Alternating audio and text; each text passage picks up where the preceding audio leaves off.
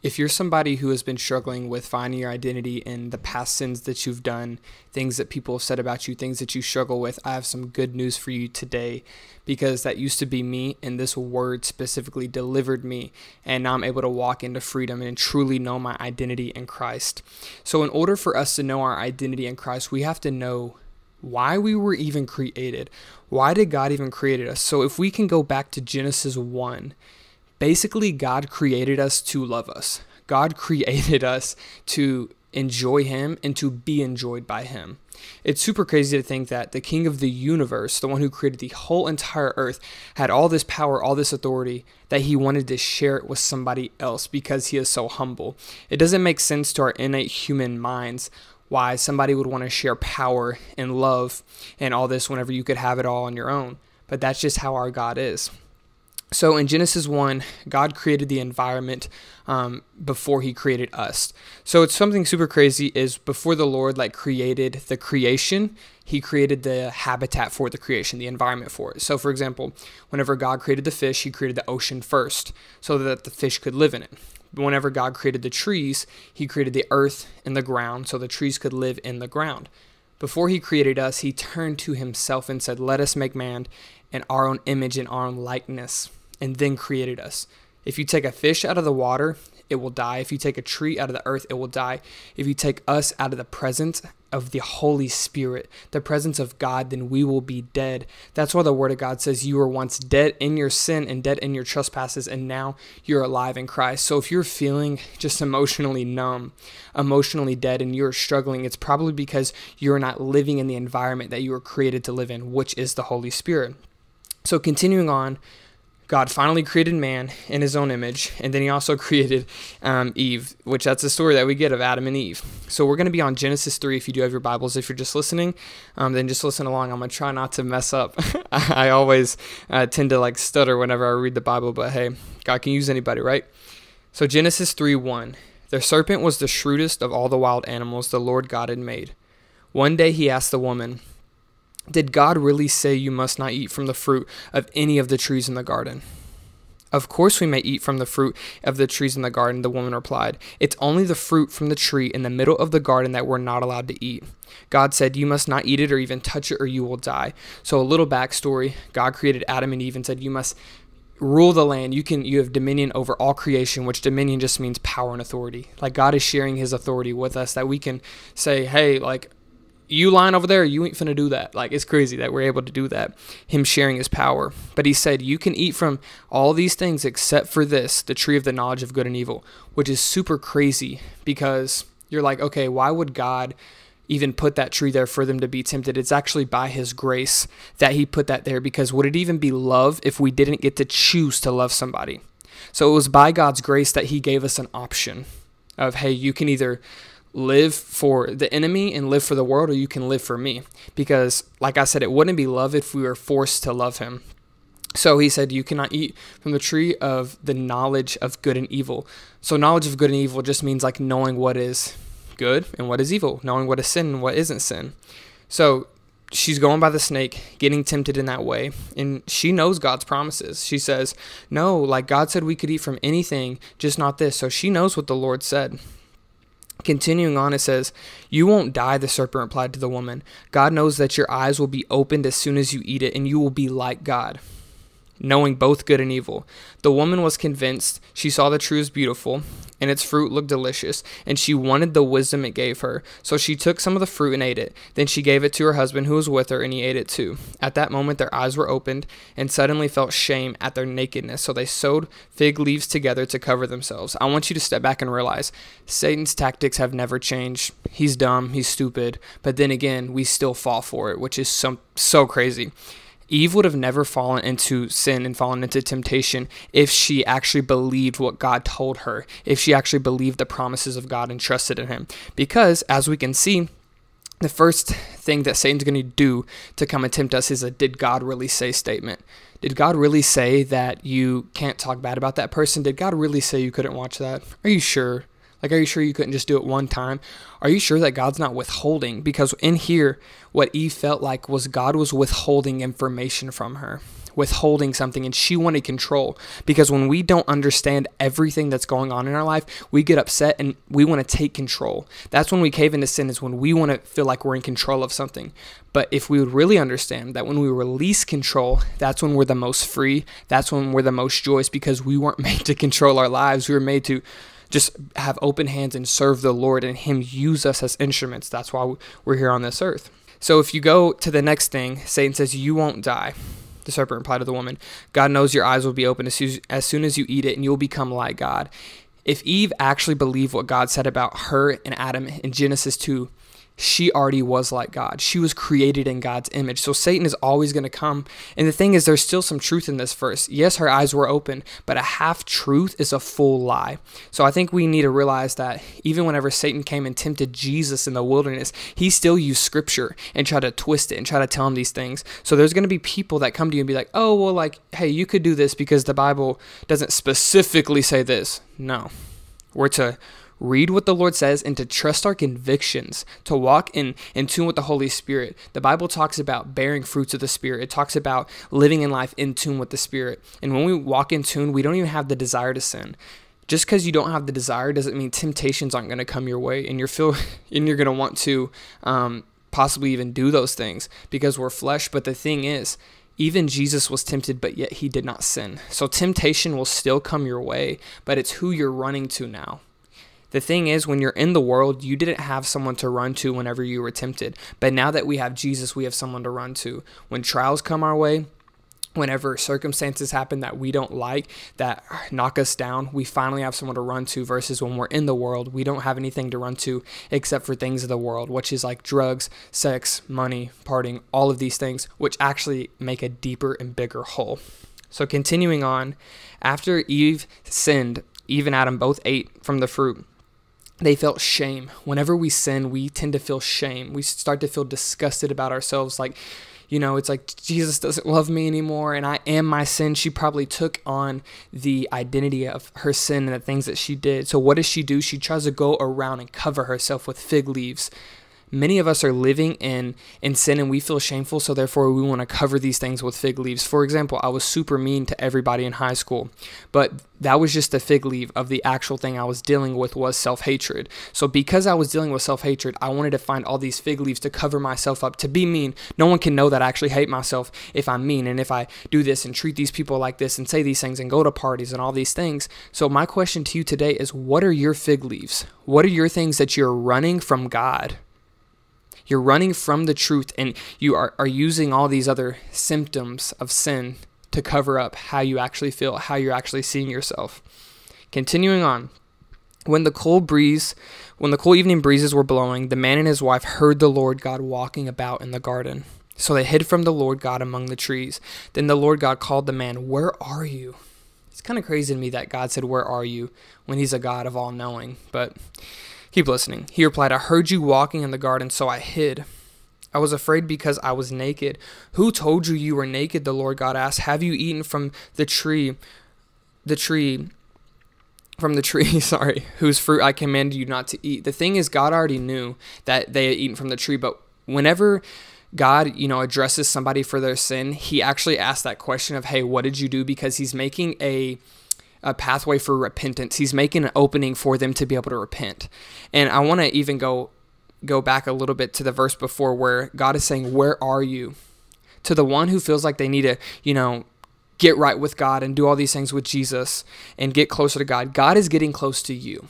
That's just the nature of God, is whenever people are sinning and whenever people are broken, he draws near to the brokenhearted. That is his word. So instead of you saying, "Oh, I just need to get right with God and get close with God," I think you need to open your eyes and realize that he's right in front of you and he has his arms open, ready to hug you. The word says that God will never leave you nor forsake you, and that nothing can separate you from the power of God's love. Nothing, not even hell, nothing can separate you from God's love. He is with you and he wants to hug you and he wants to walk this life with you, but you must realize it, and you must open your eyes and be like, he actually is here. Instead of saying that, "Oh, well, we just need to do this and we just need to read our word more and pray more and all these things." Those things come. The thing is that we should start doing things from love and from victory rather than for it.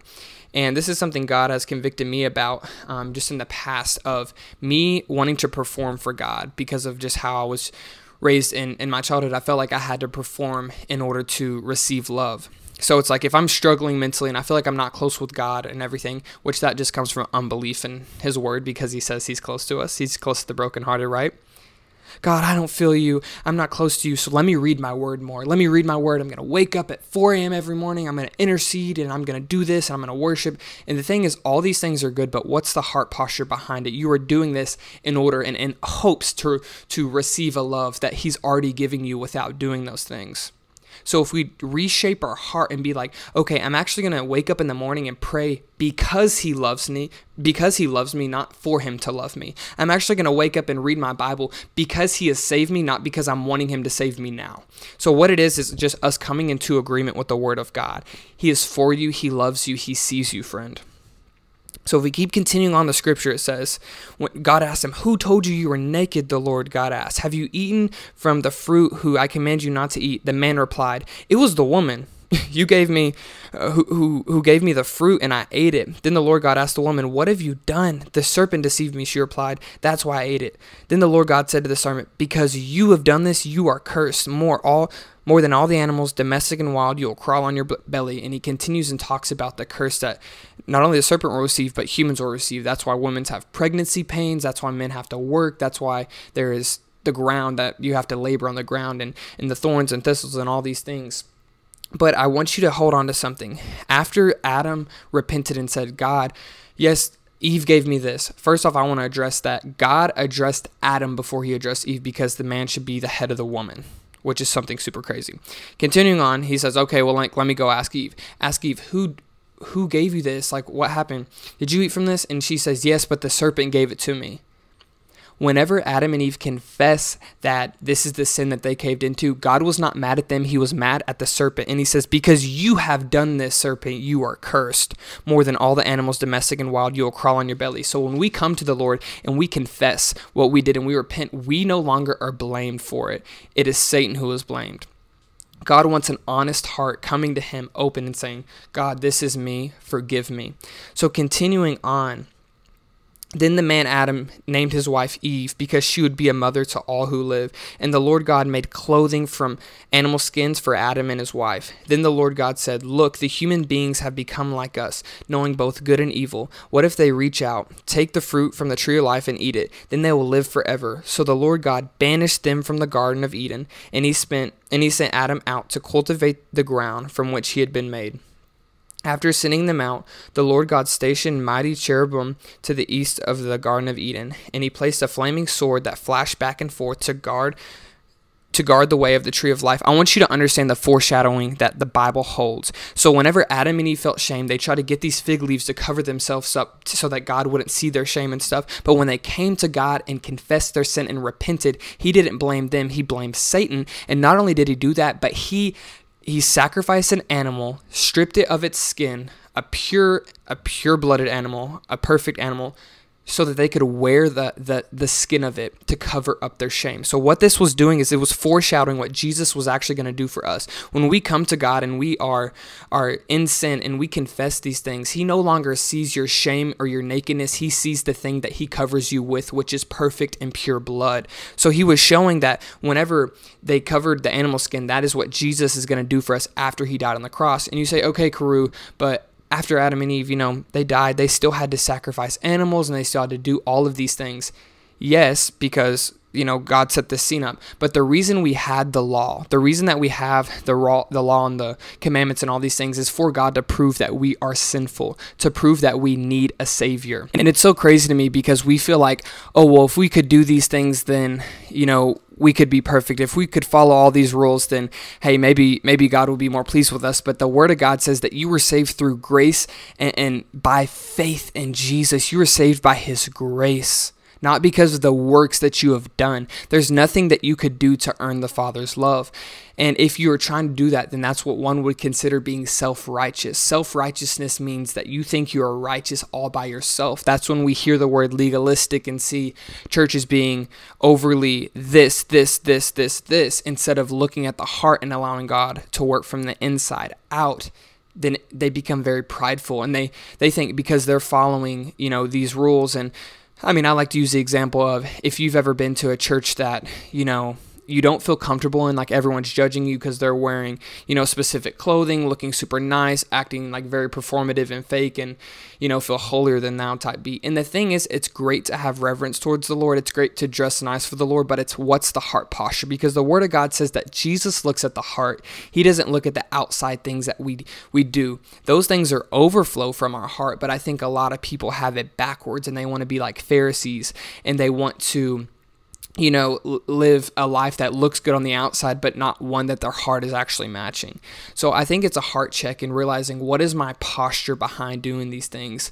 And I think we can see that often in social media. A lot of people are posting, not for God to have the platform, but so that they can have the platform on their own. We see a lot of people, not even just with God, but just with anything, posting all these things, and they're saying, oh yeah, like this is my niche, it's about, animals, or it's about sports or whatever, but it's not about elevating the thing you're talking about, it's about elevating oneself. And the thing is, we were not made to have a platform like what we do today. I'm telling you, we are created to be reflectors of glory, not receivers of glory.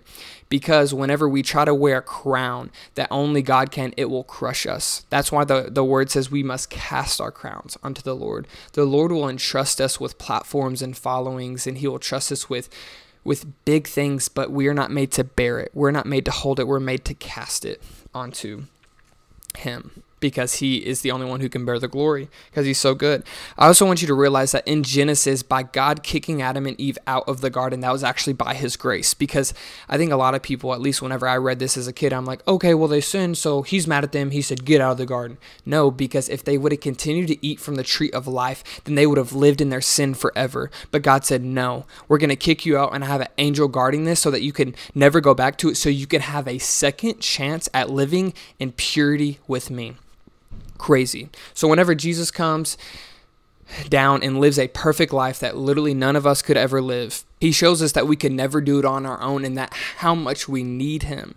So when He's sacrificed, His blood is spilt, He bleeds out, He dies the most gruesome, the most embarrassing, the most brutal death, which I would love to talk about in another podcast in depth and in detail of the cross and what actually happened in that, because I don't think we actually understand, because if we did understand, we would be acting differently.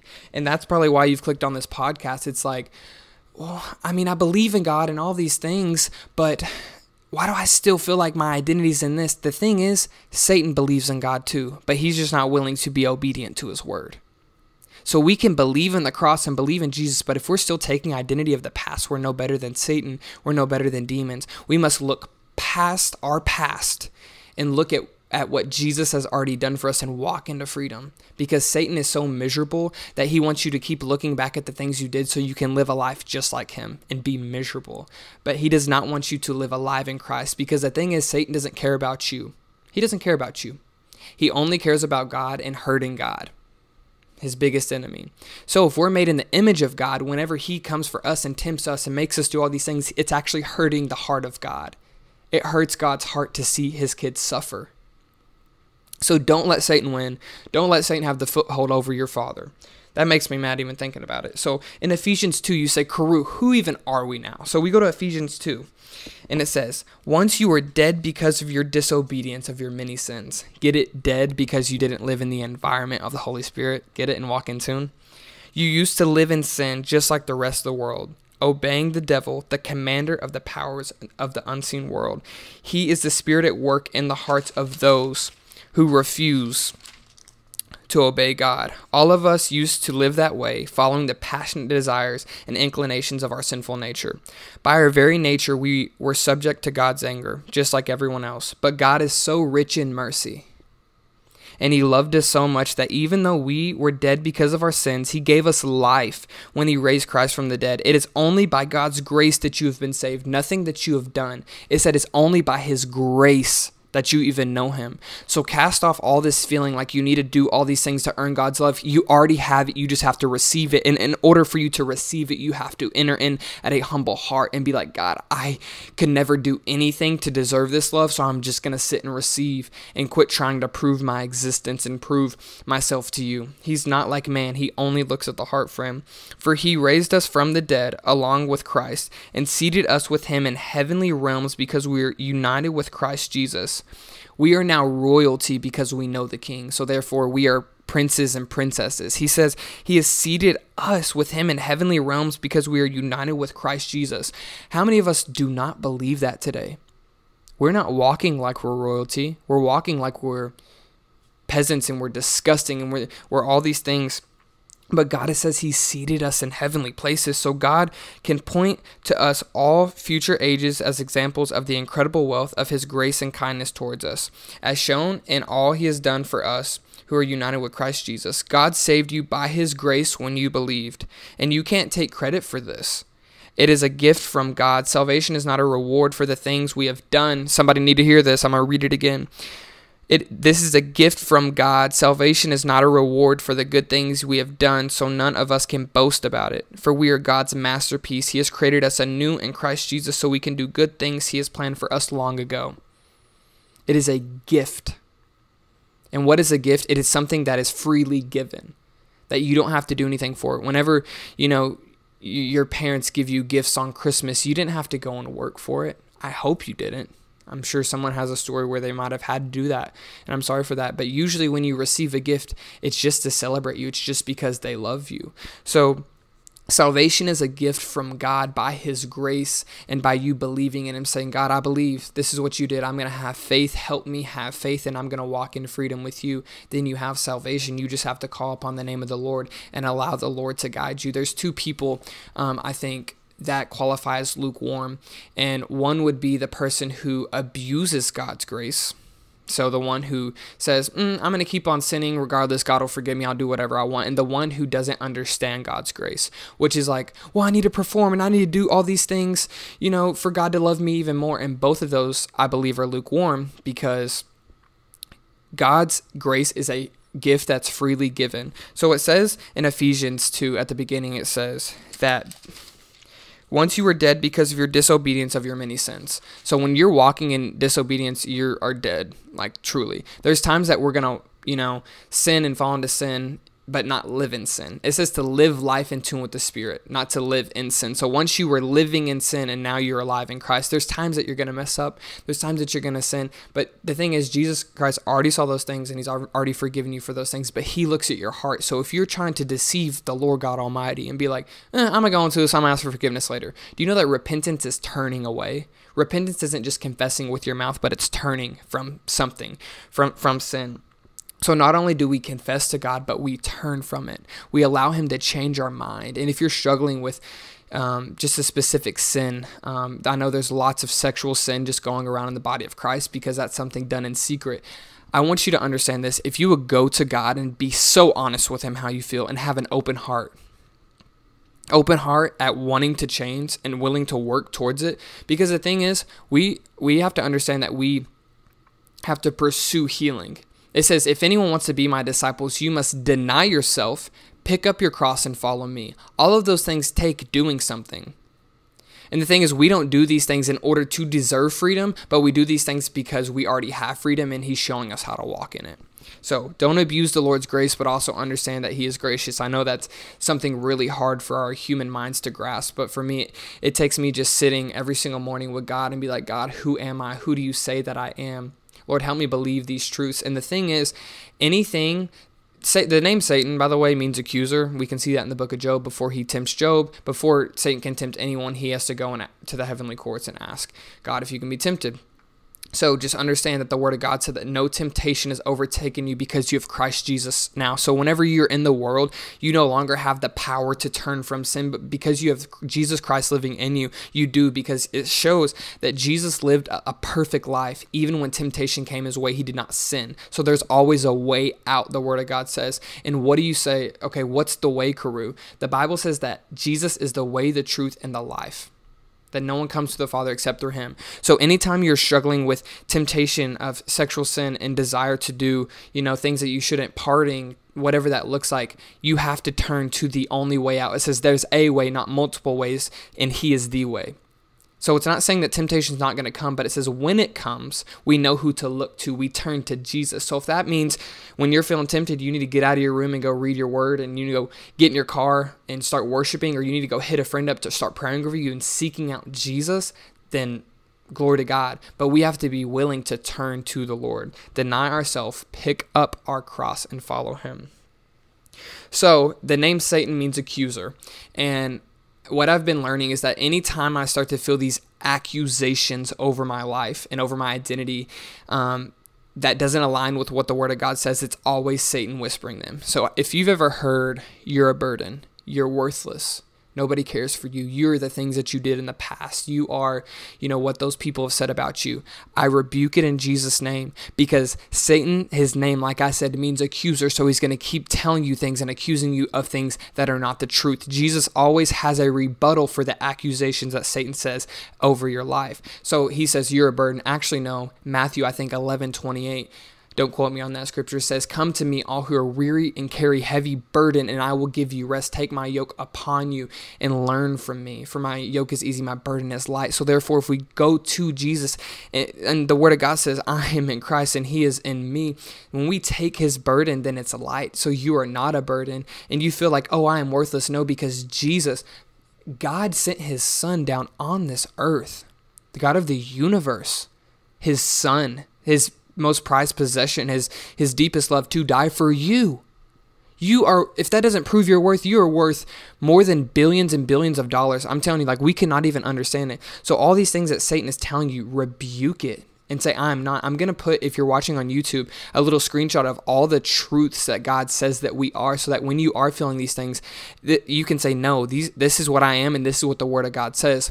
In Ephesians, it talks about us, we fight not against flesh and blood, but against dark and evil principalities of the unseen world. So that shows as well, I think it talked about in Genesis, we just read that Satan is, actually I think it was in Ephesians, that Satan is, the ruler of all the things in the unseen world, like in the darkness and all that stuff. So we're fighting against demonic, and we're fighting against demons and all these things. So it's so important that we're putting on the armor of Christ. And the only offensive weapon, which means the thing to fight back in the armor of Christ, is the sword of the Spirit, which is the Holy Spirit and the Word of God. You cannot fight back with, your own words if you're not using the name of Jesus. You cannot fight back if you're not using Scripture. And that might be why you keep falling into sin, because you don't have the right tools to fight with.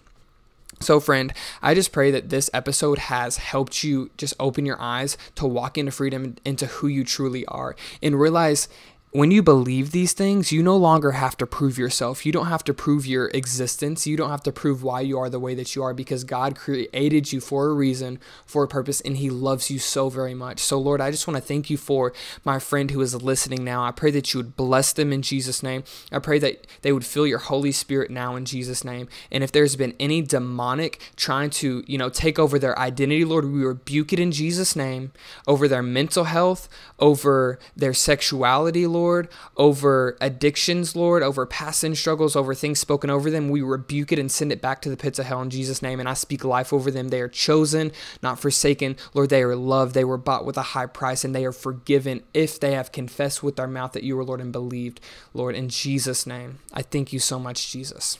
Amen.